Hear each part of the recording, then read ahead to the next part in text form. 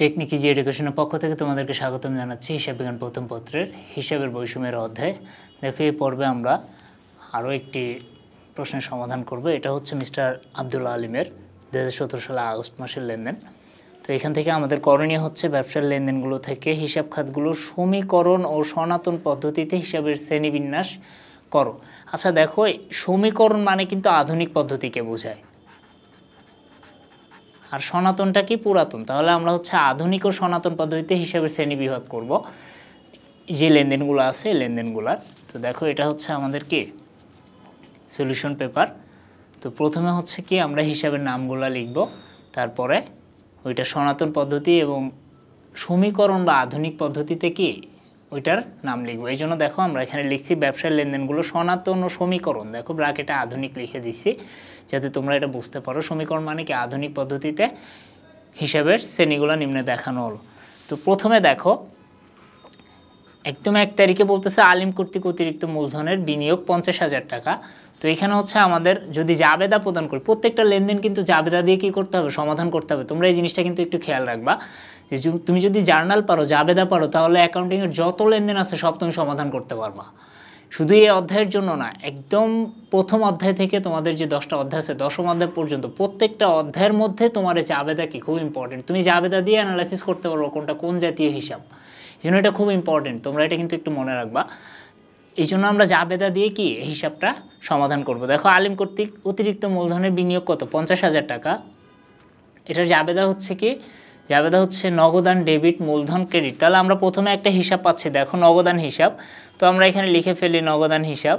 তো দেখো নগদান হিসাব যে পেলাম, এখন এই নগদানটা সনাতন পদ্ধতিতে কোন জাতীয় হিসাব আর আধুনিক পদ্ধতিতে বা সমীকরণ পদ্ধতিতে কোন জাতীয় হিসাব, এটা আমাদেরকে লিখতে হবে। তোমরা জানো সনাতন পদ্ধতিতে নগদ হচ্ছে কি একটা সম্পত্তিবাচক হিসাব, তাহলে আমরা এটা লিখব সম্পত্তিবাচক। আর সমীকরণ পদ্ধতি বা আধুনিক পদ্ধতিতে এটা হচ্ছে কি সম্পদ হিসাব। তাহলে দেখো প্রথম লেনদেনের যেটা ডেবিট হয়েছিল নগদান, ওইটা আমরা লিখে ফেলছি। নগদান হচ্ছে কি সম্পত্তিবাচক হচ্ছে সনাতন হিসাব, আর সমীকরণ পদ্ধতিতে হচ্ছে কি সম্পদ হিসাব। এরপরে ছিল আমাদের মূলধন, তাহলে আমরা এখানে লিখব হচ্ছে মূলধন হিসাব। তো মূলধন হচ্ছে সনাতন পদ্ধতিতে কি আর আধুনিক পদ্ধতিতে কি সেটা আমরা লিখব। দেখো সনাতন পদ্ধতিতে মূলধন হচ্ছে কি ব্যক্তিবাচক হিসাব, আর সমীকরণ বা আধুনিক পদ্ধতিতে এটা হচ্ছে কি মালিকানা সত্ত্ব হিসাব। তাহলে 1 তারিখেরটা কি আমাদের সমাধান হয়ে গেছে। এরপরে দেখো দোকান ভাড়া প্রদান কত, 25,000 টাকা। তাহলে এইটার জাবেদা কি হবে, নগদান ডেবিট, আর ভাড়া ডেবিট আর নগদান ক্রেডিট। দেখো যেহেতু আমরা ভাড়া প্রদান করতেছি এই জন্য এখানে কি হবে, ভাড়া হিসাবে একটা ব্যয়, এই জন্য ভাড়ারে ডেবিট করবো, নগদানরে ক্রেডিট করব। তো দেখো নগদান হিসাব তো আমরা একবার লিখে ফেলছি, তাহলে এই নগদান নিয়ে আমাদের আর কিন্তু কথা বলার দরকার নেই। যে হিসাবটা আমরা একবার লিখে ফেলবো সেটা আর আমরা রিপিট করব না। তো এখানে আমাদের আছে কি বাকি ভাড়া হিসাব, তাহলে আমরা এখানে লিখি ভাড়া হিসাব। তো ভাড়া হচ্ছে একটা ব্যয়, তাই না? ভাড়া যদি ব্যয় হয় সনাতন পদ্ধতিতে ব্যয়রে কি বলে, নামিক হিসাব বলে, তাহলে আমরা এখানে লিখবো নামিক হিসাব। আর সমীকরণ বা আধুনিক পদ্ধতিতে এটাকে কি লিখি, আমরা ব্যয় লিখি, কারণ এটা হচ্ছে ব্যয়বাচক হিসাব, তাহলে ব্যয় হিসাব। এরপরে দেখো 5 তারিখের পরে আছে আমাদের কি 7 তারিখ। 7 তারিখে কি বলতেছে, সঞ্চয়পত্রের সুদ পাওয়া গেল 1,200 টাকা। তো সঞ্চয়পত্রের সুদ পাইছিলাম আমরা, এটার জাবেদা হচ্ছে নগদান ডেবিট, বিনিয়োগের সুদ বা সঞ্চয়পত্রের সুদ ক্রেডিট। তো দেখো আমরা এইখানে আবার কিন্তু নগদান পাচ্ছি, তো নগদান তো একবার লিখে ফেলছি, তাহলে এটা লিখবো না। তাহলে আমাদের বাকি আছে হচ্ছে বিনিয়োগের সুদ, তাহলে আমরা বিনিয়োগের সুদটা লিখি, বিনিয়োগের সুদ। এখন বিনিয়োগের সুদ হচ্ছে আমাদের আয়, তো আয়রে হচ্ছে সনাতন পদ্ধতিতে কি বলে, নামিক হিসাব বলে, তাহলে এটা লিখবো নামিক হিসাব। আয় আর ব্যয়কে একসাথে সনাতন পদ্ধতিতে নামিক হিসাব বলে, আর আধুনিক পদ্ধতিতে এটা কি আয় হিসাব। তারপরে দেখো 9 তারিখে বলতেছে পুরাতন কম্পিউটার বিক্রয় 10,000 টাকা। তো পুরাতন কম্পিউটার যখন বিক্রি করছিলাম তখন আমাদের জাবেদা কি ছিল, নগদান ডেবিট আর অফিস সরঞ্জাম ক্রেডিট। তো নগদান তো লিখছি, ওটা লিখবো না, তাহলে আমাদের বাকি আছে কি অফিস সরঞ্জাম, তাহলে আমরা এখানে লিখবো হচ্ছে কি অফিস সরঞ্জাম। তো দেখো অফিস সরঞ্জাম হচ্ছে কি সনাতন পদ্ধতিতে এটা হচ্ছে সম্পত্তিবাচক হিসাব, আর আধুনিক বা সমীকরণ পদ্ধতিতে এটা হচ্ছে কি আমাদের সম্পদ হিসাব। তারপরে দেখো 15 তারিখে বলতেছে ব্যক্তিগত 70,500 টাকা দিয়ে অফিসের জন্য একটি আলমারি ক্রয় করছে। তো অফিসের জন্য যদি আলমারি ক্রয় করে তাহলে দেখো এখানে আমাদের জাবেদা কি হয়েছিল, আসবাবপত্র হিসাব ডেবিট, আর মালিক যেহেতু মূলধন নিয়ে আসছিল মূলধন হিসাব কি ক্রেডিট।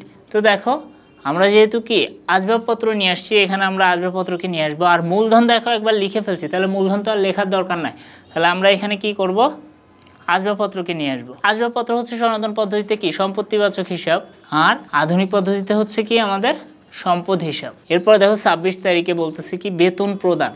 তো বেতন প্রদান করলে আমাদের এখানে যাবে কি হয়, বেতন ডেবিট, নগদান ক্রেডিট।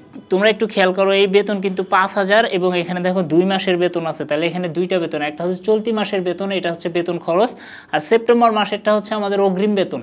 অগ্রিম ব্যয় হচ্ছে আমাদের কি সম্পদ। তাহলে এখানে আমরা দুইটা হিসাব পাচ্ছি, একটা হচ্ছে বেতন আর একটা হচ্ছে কি অগ্রিম বেতন। আর তারপরে 5000 টাকা আমরা নগদে প্রদান করছিলাম, তো এখানে নগদান হিসাব আছে, যেহেতু নগদান লিখে ফেলছি একবার, তাহলে এটা আর লিখবো না। এখন দেখো আমরা এখানে দুইটা হিসাব নিয়ে আসবো। প্রথমে আছে হচ্ছে আমাদের বেতন হিসাব। তো বেতন হিসাব হচ্ছে কি সনাতন পদ্ধতিতে একটা নামিক হিসাব, যেহেতু এটা একটা ব্যয় এই জন্য এটা লিখবো হচ্ছে কি নামিক হিসাব।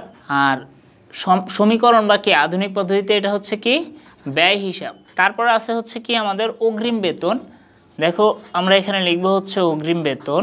তো অগ্রিম বেতন কি, কোনো ব্যয় যদি অগ্রিম করে দেওয়া হয় বা অগ্রিম ব্যয় করা হয় সেটা হচ্ছে আমাদের সম্পদ, তাহলে এটা হবে আমাদের কি সম্পত্তিবাচক, আর এখানে হবে কি সম্পদ। তাহলে তোমরা একটু খেয়াল করো, আমি যে জিনিসগুলো রিপিট হয়েছে সেটা কিন্তু কি আমি আর নিয়ে আসি নাই। তো দেখো নগদান হিসাব যেই জায়গায় ছিল সেগুলো কিন্তু আমি আর কি করি নাই, রিপিট করি নাই। দেখো শুধু একবারে নগদান হিসাব নিয়ে আসছি এবং এটা সনাতন পদ্ধতিতে সম্পত্তিবাচক। তারপরে কি আধুনিক পদ্ধতিতে সম্পদ হিসাব। মূলধন এটা হচ্ছে সনাতন পদ্ধতিতে ব্যক্তিবাচক, আধুনিক পদ্ধতিতে মালিকানা সত্ত্ব হিসাব। ভাড়া হচ্ছে একটা ব্যয়, যেহেতু আমরা ভাড়া প্রদান করতেছি, সনাতন পদ্ধতিতে নামিক হিসাব। আর সমীকরণ বা আধুনিক পদ্ধতিতে এটা হচ্ছে কি ব্যয় হিসাব। বিনিয়োগের সুদ হচ্ছে একটা আয়, তাহলে সনাতন পদ্ধতিতে নামিক হবে, আধুনিক পদ্ধতিতে আয় হবে। তারপরে অফিস সরঞ্জাম হচ্ছে কি একটা সম্পদ, এই জন্য সম্পত্তিবাচক আর সম্পদ হিসাব। আসবাবপত্র সম্পদ, সনাতনে হচ্ছে সম্পত্তিবাচক হবে, আধুনিকে হবে কি সম্পদ হিসাব। বেতন এটা হচ্ছে একটা ব্যয়, এই জন্য আমরা সনাতন পদ্ধতিতে লিখছি দেখো নামিক হিসাব, আর আধুনিক পদ্ধতিতে লিখছি হচ্ছে ব্যয় হিসাব। অগ্রিম বেতন হচ্ছে আমাদের সম্পদ, এই জন্য দেখো সম্পত্তিবাচক হিসাব লিখছি, আর আধুনিক পদ্ধতিতে দেখো সম্পদ হিসাব লিখছি। এই হচ্ছে কি আমাদের মিস্টার আলিমের লেনদেনগুলোর হচ্ছে সনাতন এবং আধুনিক পদ্ধতিতে শ্রেণীবিন্যাস। আশা করি তোমরা এটা বুঝতে পেরেছো।